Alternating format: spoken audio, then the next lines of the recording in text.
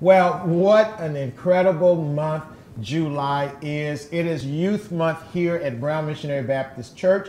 You have joined us for Bible study, and if things are looking different, that is because at Brown, they do everything in the month of July, including Bible studies. So thank y'all for letting me tag along. You know, I'm getting old. I need to be reaffirmed. And so these young people have been allowing me to hang out and do Bible study with them. How y'all doing? We're doing good. Great, great. So I'm all excited about what we're getting ready to do. So look, go ahead, hit that like button, hit that share button, invite your family and friends, grab those young people, bring them around. You don't want to miss another Bible study with our young people here at Brown Missionary Baptist Church. Let's pray. We're going to jump right into it. Father God, thank you for today. Thank you for the opportunity to study your word. And thank you for these young ladies, Lord.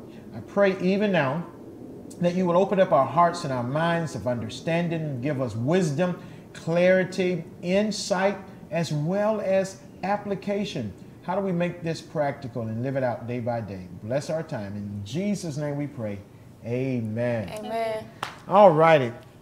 It is great to see y'all. I haven't seen y'all in over a year. Yes, sir. And no standing on the doors, no standing in the aisle. So first thing I want y'all to do is introduce to everybody who y'all are. Okay, my name is Kirsten Harrell, and I'm 16 years old. I'm going to 11th grade, and I go to Middle College High School in Memphis, and I dance with Young Actors Guild. I'm very active in the church. I do many things in the church, and I also play instruments for enjoyment.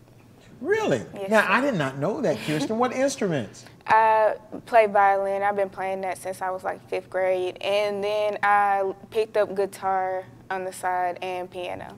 Really? Where is my guitar, y'all? Oh, my goodness. We need you to... Great. Now, do you sing as well? Because I know all of these years around here you've been ushering, but do you sing as well?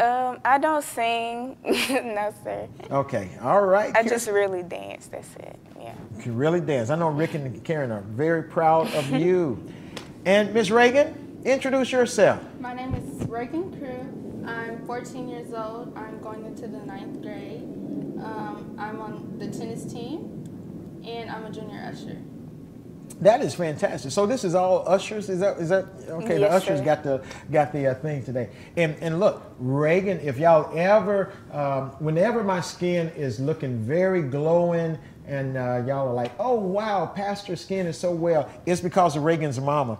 I use your mama's stuff. Yes, sir. Yes, and so I'm all excited. Well, great then. So today we are actually coming from Judges chapter 4. Judges chapter 4, and the subject is choosing to take risk. Choosing to take risk. Just before we jump into Judges chapter 4, have y'all ever taken some risk? Yes. Sometimes. I'm not really a risky type person. Really? Now Reagan said it real quick. So what's been a risk you've taken, Reagan? Well, sometimes, like, if I know I have a test, I'll be like, I could study in the morning, push it off. Like, that's a risk, because I'm not guaranteed to pass. Procrastinate and wait till the very end, and then cram it in. I used to do that a lot. Get up 4 or 5 o'clock in the morning, trying to. Okay, all right. What's been a risk? Since you're not any risk you've ever taken? Not necessarily. Probably just like close to what Reagan said. Probably doing my homework that morning and before care, trying to get my assignments together. All right. Well, we're talking about risk taking, choosing risk. Matter of fact, this whole month, the theme has been champions called to win. Champions called to win. And if we're going to be a champion, if we're going to be winners, sometime it involves risk. And so Judges chapter 4, what does it mean to take risk? And Judges chapter 4, verse 6 and 7. Why don't you read that for me, Kirsten? She sent for Barak, son of Abinah. And I should have told you, girl. Look, in the Bible, when it gives one of those names that it's like, what in the world? How do you pronounce it? Just say the first letter and just keep on going, you know. She sent for Barak, son of A, from Kadesh and said to him, the Lord, the God of Israel, commands you, go take with you 10,000 of men of N and Z and lead them up to Mount Tabor. I will send Sisera, the commander of Jabin's army, with his chariots and his troops to the Kishon River and give him into your hands. Now, I find it so interesting that we're talking about Deborah. She is the lady, the prophetess. We're talking about Deborah, and I get a chance to talk to you girls because Deborah, this prophetess, oh, great woman of God, very wise woman. And during this time, the people of Israel are being in persecution, and as they are fighting against Jabin, king of Canaan, God is going to send a word through Deborah to get Barak ready to go to fight. And Barak, as many people call him as well. And so what does it mean then if we're going to take risk? If we're going to take risk, here's what Deborah told Barak. God has literally called you to go fight this army. I think the very first step in taking risk, choosing to take risk, is stepping up to responsibility. Stepping up to responsibility. Every last one of us have a calling on our lives. Do you not know y'all have a calling on y'all life? Yes, sir. Do you already know what that calling is? I don't know for sure. Okay. But I think I'm a pretty good tennis player. All right. Great, great. Now, you know what? Look, when y'all make y'all millions, because I've seen a soccer star, a music producer, and now a tennis player. Get out the way, Serena, and you know. But all right, that's a wonderful thing. So, okay, tennis playing. Yes. I feel like one calling on my life is dance, definitely. And I'm also pretty good in science, so probably being a doctor or something like that. I hear you, girl. Way to go. So look, we have a calling on our lives, and it's so important that we step up to the responsibility. Even right now, as teenagers, y'all have a calling to be a good daughter, to be a good student in school, to be a good usher. All of those are yet callings that God has put and placed on your life. So it's so important, first of all, just to step up to the responsibility. Now, when Deborah told Barak to do that, he didn't want to step up. Verse 8, what did it say, Reagan? Barak said to her, "If you go with me, I will go. But if you don't go with me, I won't go." Wow. Have y'all ever been scared? Yes. Have you ever told somebody, "Hey, come with me, you got to stay with me"? It's normal to be fearful. But here it is, Barak is telling Deborah, you have to go with me in order for me to go. I know I mentioned to you your sister, your big sister, just had a birthday. Are you the baby in the family? The middle child. The middle child. There's one more Yes, sir. under you? Yes, a sir. little... Boy. A little brother. Oh, wow. My goodness. Well, look. So, have you ever been afraid? Yes. When you're afraid, what do you normally do? Pray. I'm glad Rodney and Tanzania have taught you to pray. Look, so here it is. He says, unless you go with me, I won't go. So I believe not only must we step up to our responsibilities, but if we're going to really choose to take risk, we have to step out of our comfort zone. We have to step out of our comfort zone. I believe this speaks about courage. Tell me a moment that you had to step up and take on some courage, Kirsten. So recently, I had decided to run for vice president of my class, and we had to deliver a speech to everybody. So of course I was nervous because it's not a lot of us, but it is kind of. So I had to give a speech to my whole class, and I was nervous at the moment, but once I got up there and started doing everything, I kind of calmed down, finished the speech, and everybody thought I did good. So yeah. Great. Now you know I'm going to have to ask, how did the election turn out? I lost by 5 votes, but it's okay. It's okay. But look, courage. It took you courage to step up, to even want to say, you know what, I want to be. Was this vice president? Yes, sir. All right. What about yourself, Reagan? I've ran for class president as well. And I recently just had an interview for SGA at my school, so. that took a lot of courage. That's all right. That's all right. Y'all want a little secret? Your pastor was freshman class president at Christian Brothers, my freshman year. So I was actually on SGA and did all of that running and all of that stuff. So I'm glad the Lord delivered me from politics and put me into the pastorate. But yeah, so courage. All right, so we got to step up to our responsibilities, our calling. We have to step out of our comfort zone, take on that courage that we need. But then, here's the last thing I want to just talk about in terms of just choosing to take risk. We know the story. Deborah is going to go with Barak. But here's what Deborah said in that, and this is interesting. Again, I'm glad that I'm talking this among some ladies. She said, because you refuse to just go immediately, God is going to give the victory, but he's going to give the victory to a woman. And so it was actually a woman who ended up killing the general of the army. Ain't that something? Yes. But the last part of the book of Judges, those last couple of verses, it says, so on that day, God subdued Jabin, the king of Canaan, before the people of Israel. And the hand of the people of Israel pressed harder and harder against Jabin, the king of Canaan, until they destroyed Jabin, king of Canaan.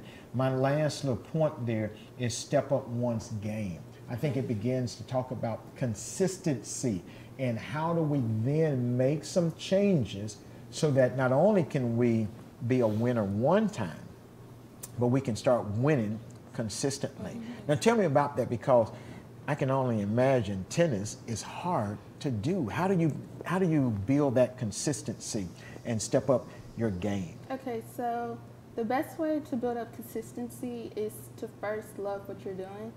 And you could think of it as like, if you're not working, someone else is always working. So you should use that time to better yourself and your skills. I like that. Look, passion. You want to step up your game. You want to remain consistent. You need passion. You need to love what you're doing. And then give me that quote again about if you're not doing your time, somebody else is? Yes, somebody else is going to eventually work harder. They might one day beat you, so you have to put the time in as well. So make sure that, look, you're working your craft, you're doing it consistently, and you're giving it all that you have. What about, my goodness, because you got a whole lot of stuff going on yourself, Kirsten, as well. Yes.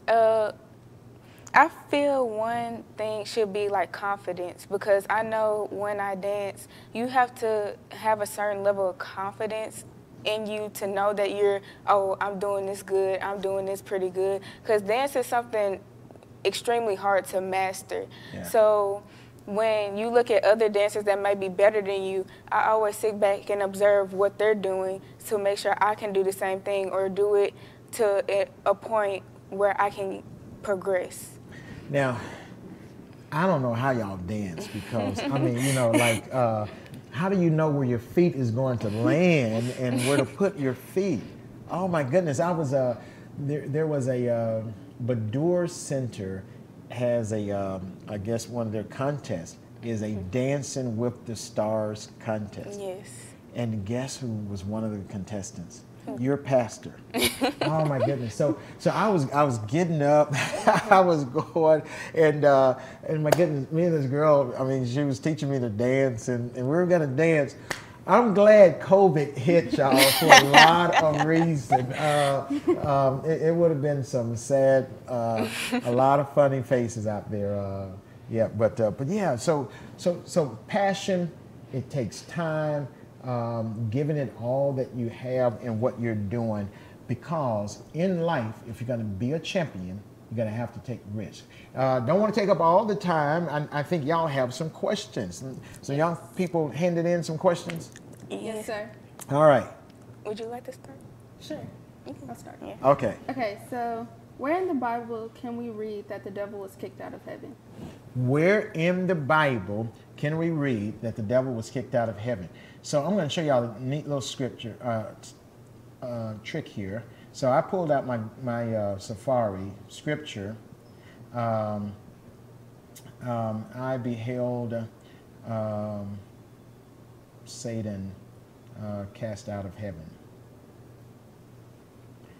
And that's a bad translation of the scripture. Booyah. Okay, so what did Jesus mean when he said, I saw Satan fall from lightning from heaven? So Luke chapter 10, verse 18 is one of those places that speaks about Satan being kicked out of heaven. And then Isaiah chapter 14, verse 12. Yeah. Okay. All right. So now y'all know how to Google and Yes, get sir. answers, even from the Bible. What's your favorite Bible verse? And I'm curious, like, how does it relate to your life? My favorite Bible verse, and I would have to say I have three verses that are my favorite, okay? Two of them we read every Sunday. So Philippians 4, verse 13, I can do all things through Christ, which strengthens me. And then 1 John 4:4 is greater is he that is in me than he that is in the world. Guess what? When I was y'all age coming up and younger, that was what my pastor began to teach us at New Hope. So every Sunday, greater is he that is in me than he that is in the world. I can do all things through Christ who strengthens me. And it really gave me that word that you just mentioned, confidence, Kirsten. It gave me that confidence. The other scripture is Colossians chapter 1, verse 28, 29. Him, talking about Jesus Christ, we preach, warning every man, teaching every man with all wisdom, that we may present everyone mature in Christ. For this I toil, struggling with all his energy that he powerfully works within me. So I got to give it all that I have because I'm trying to make a difference in the lives of men. Those are my three. Yeah. Yes. Okay. If you had not accepted your calling, how hard do you think your life and the life of those around you would be? Oh my goodness. It might have gone easier. The hardest job is pastoring and preaching. Now, so my other career path, I loved math in school. And you mentioned science. So I loved math, and I went to college to be an engineer. So I was going to be an electrical engineer. I was going to make a lot of money. Math was my favorite subject, but the engineers back in my day was making all the money. So that was what I was going to do, make all the money. I was going to go to Harvard. So, hey, the Lord changed all of that. Okay. So my next question is, how did you know that you were called to be a pastor? Oh, wow. Thank you, young people, for asking me these questions. When I was 9 years of age, I saw this vision of me preaching, and not only preaching, but pastoring a church that ministered to the whole person. And it was like the Lord was saying, go preach, go preach, go preach. And I saw a bright light across the whole 9 yards. And this is at 9 years of age. I was passionate about reading the Bible, studying the Lord. I loved church, loved Jesus. And when I saw that at 9, it was like, okay. And everybody was already telling me, because I was already speaking, doing highlights, Sunday school highlights. They were already saying, okay, Lord, where's going to be a preacher? But 3 years later is when I announced it and accepted that calling. So, That's good. yeah. Any others? I have one more. What's the best way for people my age to better understand the Bible? The best way for people your age to understand the Bible, I would say, one, get an easy to read translation. So the New Living Translation that we read most Sundays is a real easy translation. Two, just start reading. Just start reading. And I would encourage young people, read a chapter of Proverbs every day. There's a project that I'm working on. Maybe I can finish it in this month of July, of where I want to write a devotional from every chapter in Proverbs and give somebody 31 days to reap some wisdom from Proverbs. So easy translation Bible, and then just start reading and read regularly. Okay. I have one last question. All right. Do you give your tithes to the church by helping someone or giving money to the church? And like, what if you're unable to do both? I think people ought to do both. So please give your tithe to the church. Please give your tithe to the church. Look, we got a lot of things going on, and so we need a lot of resources. So, and even one of the things that I would encourage young people to do, start early now, tithe from y'all allowance. You know, if you get $5, what is the going rate for allowance these days? I don't have an allowance. Neither do I. But I think a decent allowance is $100 a week. Well, you heard it. You heard it right here today with Reagan. A decent allowance for a young person, $100 a week. Trey might take you up on that because he thinks he needs to get a pack every week, and sometimes the packs are, you know, he's like, I want the $99 pack. I'm like, so $100. Well, so look, if you got $100, all right, Rodney, you give her $100 now this week. How much you gonna give to the church? 10%. That's all I know. 10%. I'm not good at math. $10. Look, give that $10 from that $100 to the church. And I believe that as we do that, God is going to bless us with even more. Yeah. Now, and so here's the wonderful thing. When you start tithing like that to the church, I believe God will put you in a position where you can do more even for other people. Yeah. All right. Well, I got a couple of questions for you all. So what's been the hardest thing about COVID-19? Y'all, both of y'all ready to answer that? I would say not being able to go to school. I was virtual all year. I had the opportunity to go, but I wasn't ready. Okay. So that was the hardest part, and not being able to see my friends. For me, I'm an only child, so like staying in the house 24/7 and not being able to talk to people, that was the hardest part. Oh, wow. Because I am a very sociable person when it comes to people I know. And it was just hard not seeing my friends, not talking to anybody, and also not getting out there doing things because I'm always on the streets and running. So I like to do things and venture out. So when did y'all start back connecting with your friends? Well, FaceTime, that was my best friend all year. So I've been talking to them all year pretty much, but I would like to see them in person more. I did FaceTime too, but not as often with like my associates. But my school had an option if we can go in person or stay virtual, and I went in person for a little bit and saw some of my friends. And I also hung out with friends on the side too. That's pretty neat. So give me a lesson that y'all have learned from the pandemic. I learned to definitely not take life for granted because just thinking about the last time I was in school, I was a freshman and now I'm about to be a junior. It's just really crazy to me, and then I just missed out a whole year of my life. And I just really felt like I want to go back to where I was a freshman, finish out my actual sophomore year in school and actually hang out with people that whole time. But I feel like because I guess even your freshman year was cut short. Yes, sir. Wow, I didn't even think about that. Yes, all right. What lesson have you learned? I think Kirsten really hit all the points with that one, but yeah, pretty much my 7th grade year was cut in half, and then my 8th grade year was completely just gone. So now you're going to be going back into high school. Yes. Last time I was in school, I was in middle school. And now you're going to, you're like going right into high school now. So church, how was it doing church in the midst of the pandemic?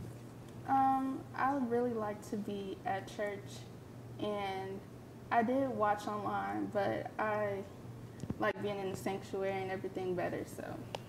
Have y'all started coming back? My dad has. I came back for a while. It definitely, on Sunday, so. Good. Go ahead. Okay. It definitely wasn't the same because we would just have to wake up just to sit at the table. And of course, I like to hear your sermons, but it's just better when I'm there. Okay. And your lessons that you did, it helped me cope a little bit with it because it felt like every Sunday it was like a pick-me-up for the rest of the week. Okay. All right. So look, you've heard it from my favorite junior ushers, Kirsten and Reagan.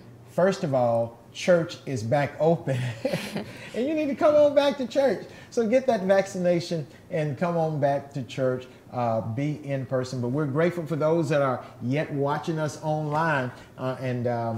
So your parents did make y'all get up and sit at the table? Yes, sir. Yes, Well, sir. I got up on my own. I wanted to be Oh, really? online watching. See, she is really trying to get this $100. She is really trying to get this $100 a weekly allowance now. Yeah, so independent. You've been independent, mature. All righty, great. And y'all had to sit at the table? Yeah, my mama fixed breakfast every Sunday. Then we would sit at the table, watch a sermon. Then we would just go back and have a regular day. Oh, that's all right. That's all right. Well, look, we are thankful for you joining us once again. Again, it's Youth Month here at Brown. I've had the wonderful privilege all month long of doing these Bible study with the young people. Young people, please go back. Make sure that you like and share. Put these Bible studies out there. Our young people have been writing the devotionals as well. I don't know, did y'all write any of the devotionals? We did not. Okay, some of the other young folks been writing the devotionals as well. So wonderful opportunity for you to subscribe to us. You can always text the number for our devotional, and I'm trying to get the new number out. Text to the number 27636 devotional. So text devotional to 27636. And these young people have some great things in store for us. Thank you for joining us. And again, let's be champions that win. Let's step outside of our comfort zone, take the risk, step up to what God is calling us to do in our life. Let's pray. Father God, Lord, I thank you again for just this month of July. Thank you for these young people. And I didn't even think about the fact that one half of the year was cut. They missed a whole nother year. Literally, Lord, the transition that they have had to go through has been tremendous. And yet you're faithful. You're with them every step of the way. And I pray that you will give them extra grace to finish strong, to do all that you have called them to do. May your hand of blessings and favor rest upon their life in a very special way. And as they continue to seek you, give them the desires of their heart. We ask it all in Jesus' name. Amen. Amen.